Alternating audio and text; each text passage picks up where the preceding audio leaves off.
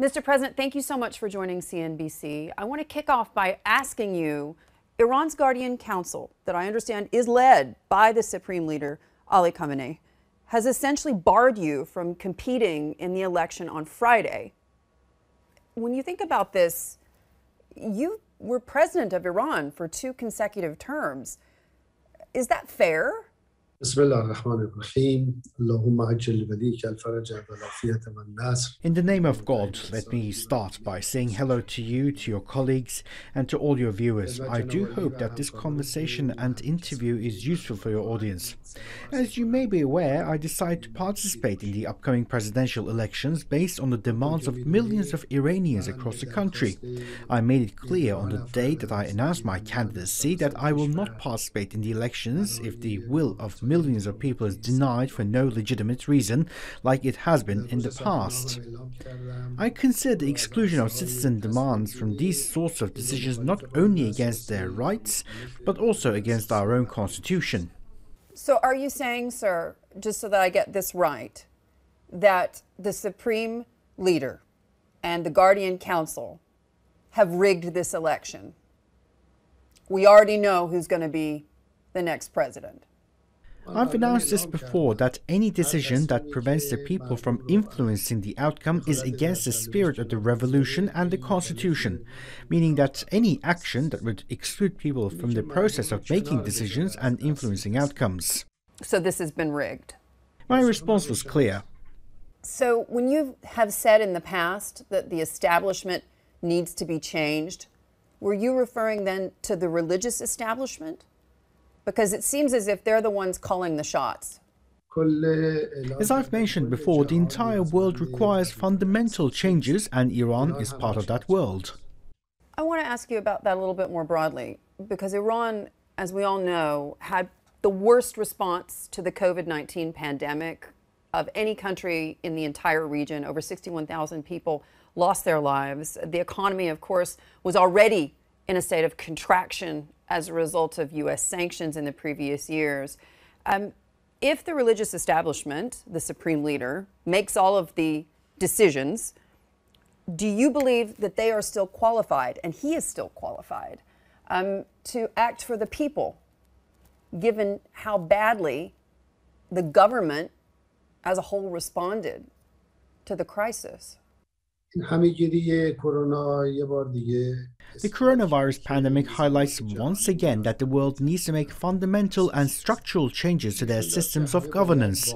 The pandemic proved that the world needs to be managed in a collaborative and harmonious manner if we want to prevent further damage. Iranian people believe that the response to the COVID pandemic in the country was a failure. I must say that the frontline workers and the medical professionals worked tirelessly, but the overall management has been ineffective and unwise. Iran is extremely strong in terms of medical knowledge and medical experts, and unfortunately the government was not able to use this potential in an optimal manner. So the current government is to blame for the COVID-19 response? That's true. Sir, we've been told that the Revolutionary Guard has for many years now been funneling money to foreign policy objectives across the region, whether it be to the Houthis in Yemen, to Hezbollah in Lebanon, or elsewhere. When you think about that a bit more broadly, given the scope of the problems facing your country today, COVID-19, an economic crisis, do you believe that the Revolutionary Guard is part of the problem?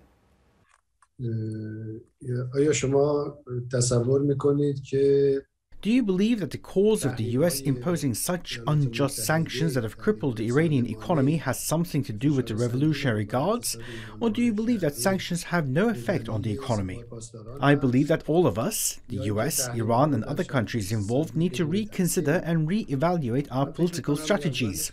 The foundation that the current relationships are based upon is not ideal and will not allow for problems and issues to be solved. I think that everyone involved should reevaluate.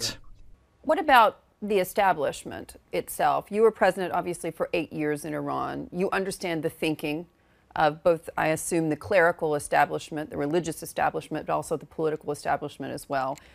Do you believe that the establishment wants to get a deal with President Biden on the nuclear file? من قبلا گفتم هر نوع توافقی که حقوق ملت ایران رو To reiterate, the people will not accept any agreement or deal that has not taken into consideration their rights as citizens. This being said, I don't think a deal will necessarily solve the problems between the two countries, and I believe that Iran-US disputes should be addressed in another forum. The previous dialogues and agreements couldn't solve the problem and even managed to make them worse. Do you believe that Iran can get a deal with President Biden today? This depends on US policy and the degree to which the president can influence these policies. If we base things in accordance with justice and mutual respect, then I believe that problems can be solved. In addition, it is important that the two don't interfere in each other's strategies and dealings. I believe that the two countries will need to change their perspectives and look at each other differently. The US government should not be seeking to control Iran or the Middle East. In addition, Iran should recognize the legitimacy of the US government. I believe that the two sides should open the doors to collaboration amongst their people. Today, the governments have closed the possibility of cooperation amongst two nations due to mutual disagreements. Governments are responsible for tending to the needs of their people, and unfortunately, these two countries have currently severed ties and don't have a relationship. The first step would be to allow citizens from both sides to travel freely and engage in cultural and commercial activities.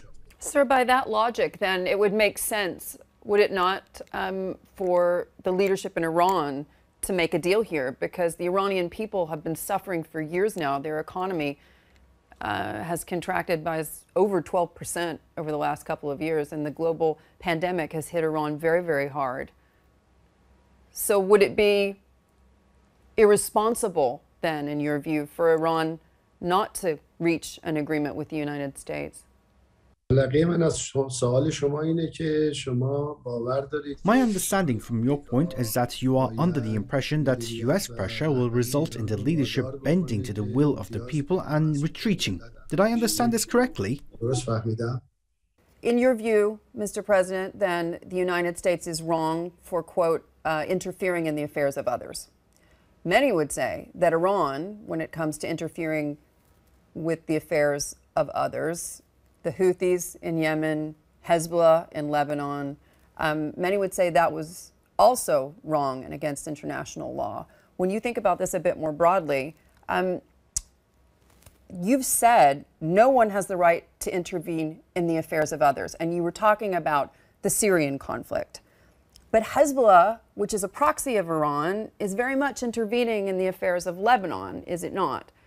What's that relationship? As I mentioned before, both Iran, the US, and many other countries will need to change their wider policies.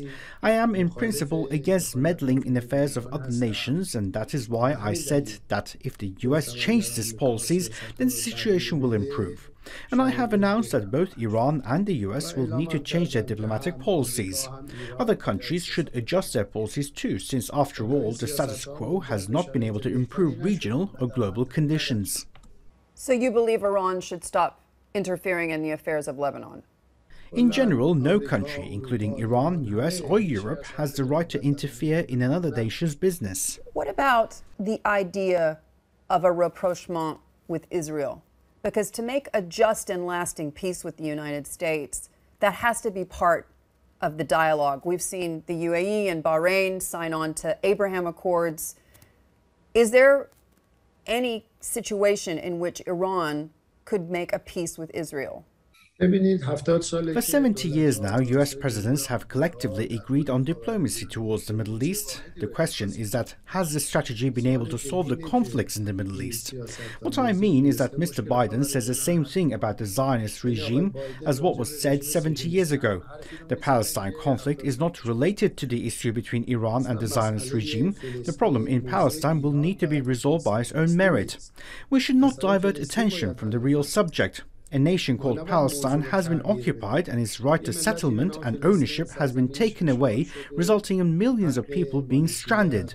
What does this issue have to do with the UAE or Bahrain? They have no involvement in this topic. The United Nations has issued several resolutions in support of the people of Palestine.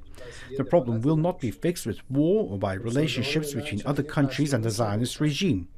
The issue is fixing the problem in Palestinian land and territories. Our suggestion has been that a referendum takes place so that the people that are in Palestine have a chance to create their own future.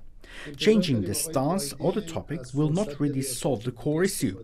Our expectation is that Mr. Biden uses this opportunity as President of the US to unfreeze 70-year-old policies towards the Middle East and approach these nations with justice and respect while taking into account their rights. Israel's just elected a new prime minister. Benjamin Netanyahu is gone after over a decade as leader of that country. Do you believe that there is a scenario where Iran could work with Naftali Bennett? Could find some resolution, some kind of peace?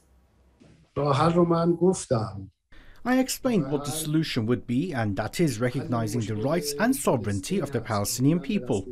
We can count on a solution that takes into account the rights of the Palestinian people. Otherwise, if things remain the same, then there will be no change in the situation in the Middle East. This is what I have gathered from the 70-year experience. What do you consider today to be the greatest threat to Iran's stability? Are we talking about policies of the United States? Are we talking about the nuclear file, a threat from the region, Israel? What is the greatest threat to Iran today? I think that the biggest threat for any country is to lose the trust and satisfaction of its people. And do you believe that's happening in Iran today? Do the people distrust the government? I believe that this is a global problem, and evidence of it can be seen in Iran too. Sir, I want to bring it back to the conversation about U.S. power in the region. When you were president, the Iraq War was raging. American troops and NATO troops were in Afghanistan as well. Do you believe the United States still exerts the same level of power in this part of the world? When tens of billions of dollars of arms is sold to countries within the region annually, this causes major problems. This threatens the security of the region and is considered as meddling. Are you talking about arms sales to Saudi Arabia and the UAE in particular? It doesn't make a difference. Even if they sell to Iran, the outcome will be the same. But what about, for example, Iran's support of Hezbollah?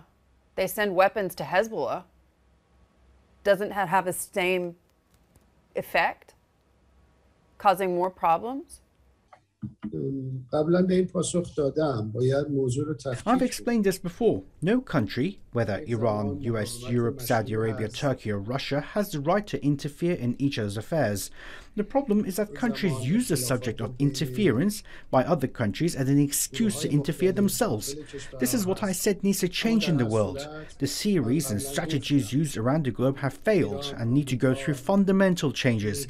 We all need to be friends and manage the world together based on mutual respect and justice. In this scenario, there will be no need for the production and sale of arms. So just to clarify, if a nuclear deal is reached with the United States, will Iran, in your view, stop meddling in Lebanon and elsewhere? I believe that the deal between the US and Iran should not be against the interests of any other nation. In fact, it should move towards global peace and security. I believe that the conflict between Iran and the US doesn't have any advantages for either country as well as other countries in the region. I want to ask you about that finally, sir, in terms of those regional states, Saudi Arabia, the UAE, your neighbors in the Gulf Arab countries. Do you believe that the problems between Iran and the Gulf Arab countries are over? I hope that they do end. There is no rational reason behind these disagreements. The US government should not encourage or invest in regional conflicts in the Middle East. Above all, they should refrain from meddling in our region. Well, they've spent trillions of dollars to meddle, if you want to call it that, in this part of the world, with the presence of the Fifth Fleet, for example, in Bahrain. But finally, sir, I just want to ask, during your time as president of Iran, you were known to be very fiery in your rhetoric. You didn't hold back. That's a description that some would make of former U.S. President Donald Trump. Do you believe that the world is safer now that Joe Biden is president? اگر شما یه ایرانی بودید و آقای بوش If you were an Iranian and Mr. Bush threatened you with military attacks daily, what would you do? At the same time, I requested that a direct flight take place between New York and Tehran so that the people of the two countries could connect with one another.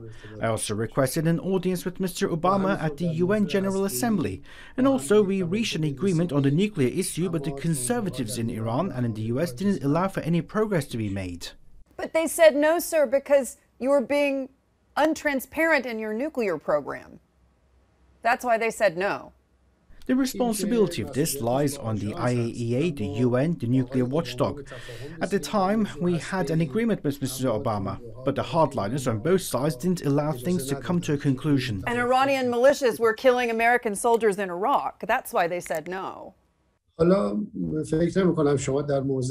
don't think you are in a position to provide reasons for the way the US government's behaved. However, US soldiers were present around Iran borders and there were problems, and these problems need to be fixed from the root. Today we are speaking so that those problems don't repeat. Do you believe the world is safer without Donald Trump in the White House? That is, I believe, a domestic US issue and should be judged by its own people. But we are waiting to see around the world if US policies will actually change in practice. We are hoping that this change does occur. Mr. President, thank you for joining CNBC.